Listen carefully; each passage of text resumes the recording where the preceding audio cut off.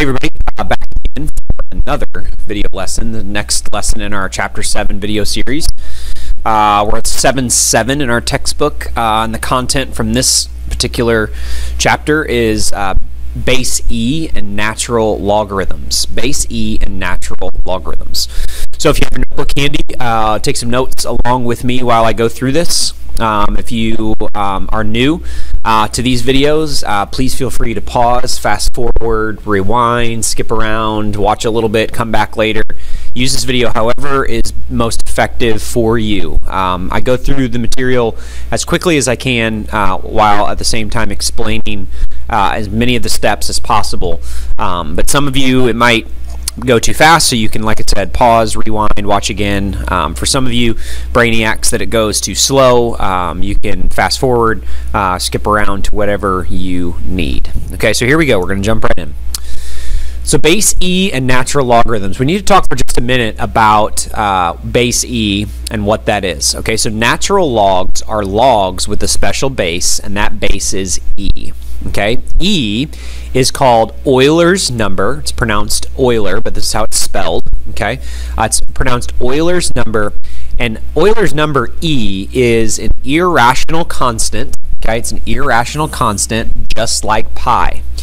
So what this means is E means the same thing in every level of mathematics every time you use it. Okay. E, and if you look down here at the bottom, it's an approximation. It's a non-terminating decimal, which means it goes on forever. 2.71828 are the first 5 digits after the decimal point. But again, you treat E just like you treat pi. Many of you know pi is 3.14 and several decimals after that, non-repeating decimals. So E is in that same classification. It's an irrational constant, means you cannot write it as a ratio. Okay, but E means the same thing always, every single time you do it. It's a constant. It represents the number 2.71828, continuing on forever.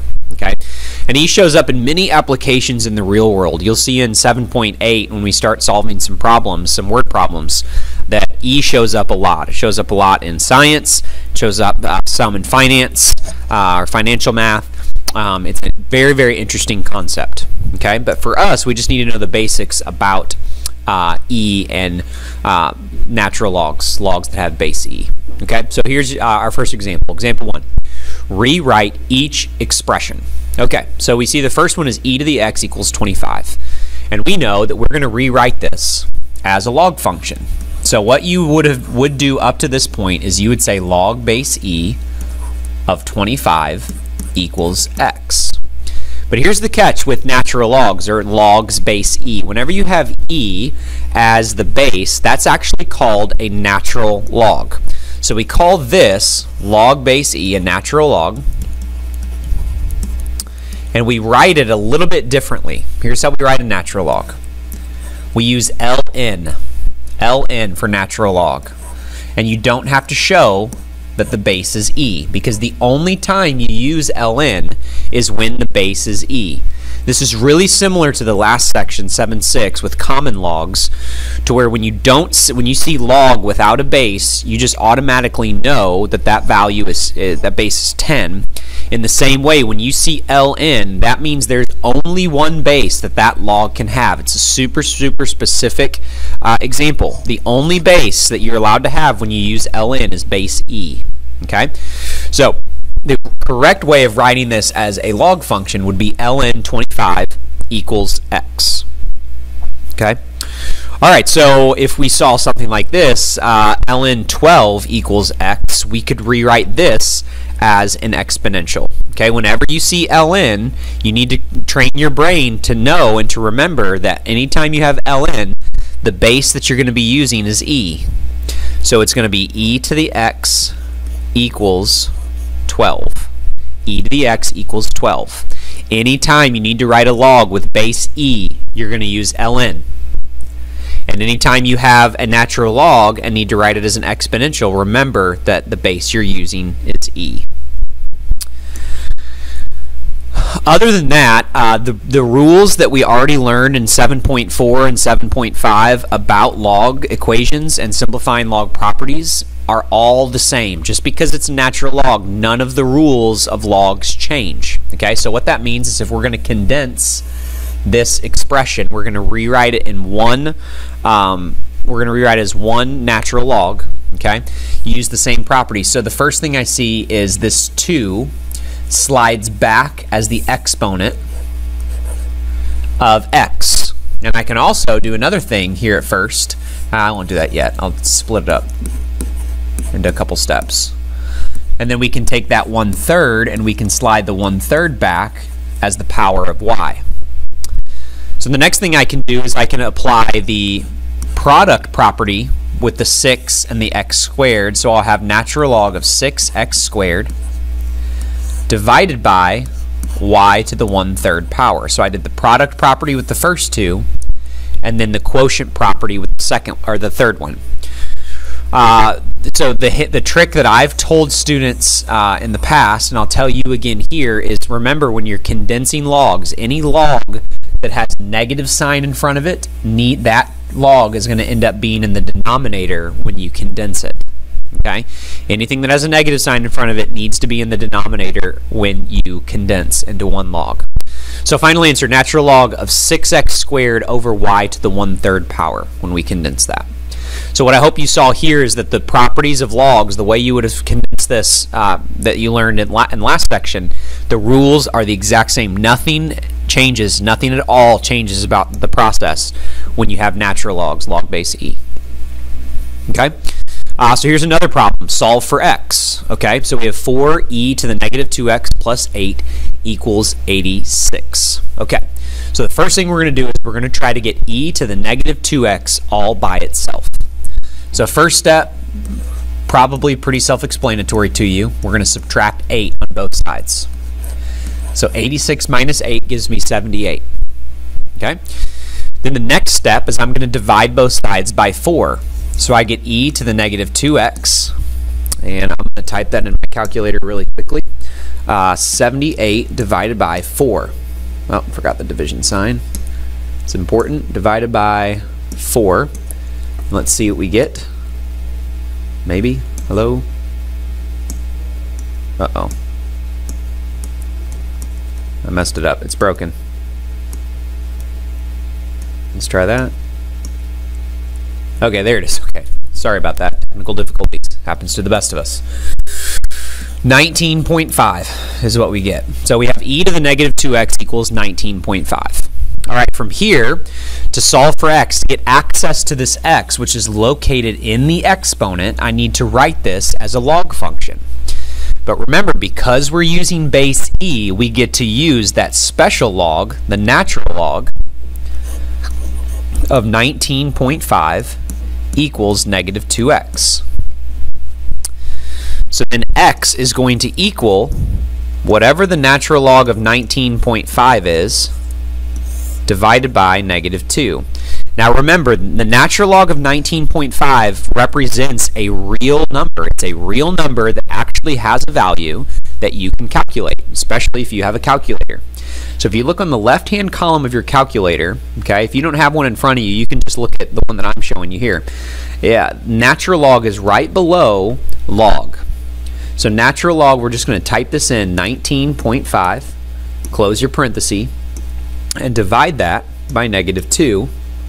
Press enter, and we get that x is approximately negative 1.485.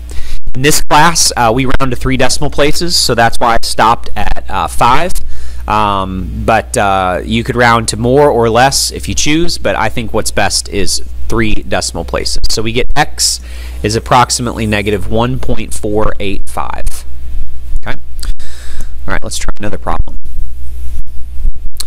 Okay, solve for x. Here, we've got 2 natural log of x plus 2 equals 20. So here we've got a log function that we're going to solve for x. So the first step here, you probably are intuitive enough to know, divide both sides by 2. So we get natural log of x plus 2 equals 10. Now to solve for x, to get access to this part of a log function, we need to rewrite this as an exponential function. Okay, we need to rewrite it as an exponential. At this point, you can ear it. The reason it's called an ear is some people think when you draw that little loop, it looks like an ear. I've never in my life understood that or seen an ear. But every time I try to do it, I think maybe this is the time I'll actually see the ear. I don't know. Okay, so remember the trick here, you're not going to be able to get this if you don't remember what the base is, the special unique base that is the only base that you're allowed to use when you're doing talking about a natural log. Remember that it's base e. So we have e to the 10th power equals x plus 2. Now remember that e is a constant. It's an actual number that means the same thing every single time you use it. So if you take a number and raise it to the 10th power, e to the 10th is actually going to equal a real number, okay? So if you wanted to solve for x, you're going to take whatever e to the 10th is, and you're going to subtract 2 to that. So then we're going to go back to our calculator, and you can actually do e to certain powers. If you look right above the natural log button on your calculator, there's an e to the x. You probably can't see, the resolution probably isn't strong enough on this video to see that that actually says e to the x. But if you have a calculator in front of you, you're going to see that that is in fact e to the x. So I hit second ln, and that gives me e with a blank exponent. I'm going to type in my 10. I'm going to hit the right arrow once so that I get down from the exponent, and I'm going to subtract 2, and I'm going to press enter. There is my solution. I get x is approximately 22,024.466 is where I would round that. Final answer. Again, please do not be deceived. Just because you have a big answer choice and it's got an ugly decimal, that does not mean you're doing anything wrong. And do not automatically assume that ugly decimals means that math is hard. It's not the case. You've moved beyond that point in your life. Just because you have ugly answers doesn't mean what you're doing is hard. This is a pretty easy problem if you go back and look. All right, let's try another one here. So we have an inequality. Okay, solve for x in this particular inequality. So this goes back. We can kind of put together some skills from previous lessons on this. If you need more help with inequalities, go back and look at 7.4 log inequalities. You can also look at 7.6. There's some log inequalities that show up in 7.6. The video for 7.6 would be a good thing for you to check out. All right, so when I do this, I'm going to rewrite this as a exponential. Okay, so I'm going to leave the 1 minus x on the left-hand side, and I'm going to move the base. Now remember, special case, when you have a natural log, every single time you have a natural log, the base you're going to use is e. So you're going to rewrite that as 1 minus x is less than e to the 9th. 1 minus x is less than e to the 9th.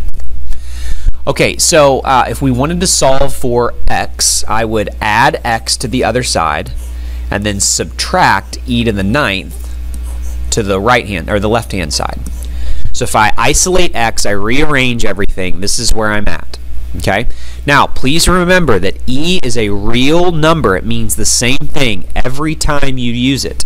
So e to the 9th is also a real number that we can evaluate. So I have 1 minus e to the 9th. And I get negative 8,102.084. Has to be less than x. Okay?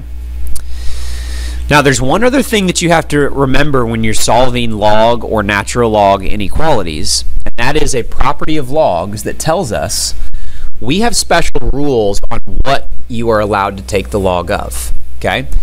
You are only allowed to take the log of numbers that are greater than 0.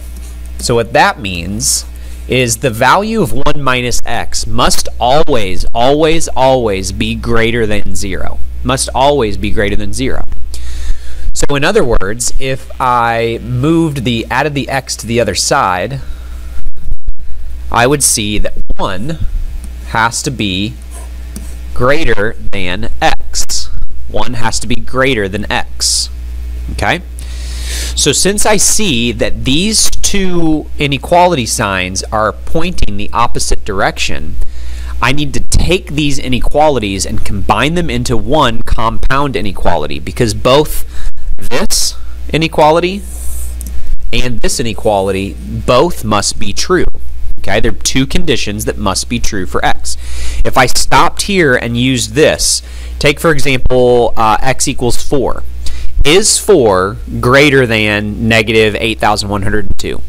The answer is yes, 4 is greater. But if I plugged a 4 in here, I would take 1 minus 4, and I would have negative 3. And you are not allowed to take the natural log of negative 3. Okay?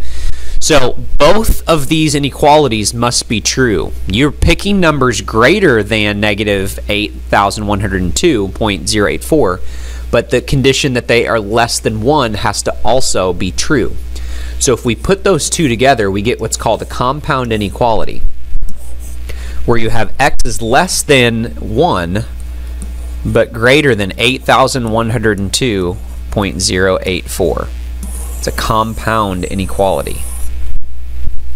Again, I know it's compound because I look and see the sign of the inequalities. They're pointing different directions with respect to x. So that means I'm going to have a compound inequality. Okay? All right, so that actually is everything that you need to know right now for 7.7, base E, and natural logs. Okay, there's some more application problems that use E in word problems, real-world application problems, and we will cover those in the next lesson, 7.8. So hope this was helpful for you, and we will see you next time. Bye-bye.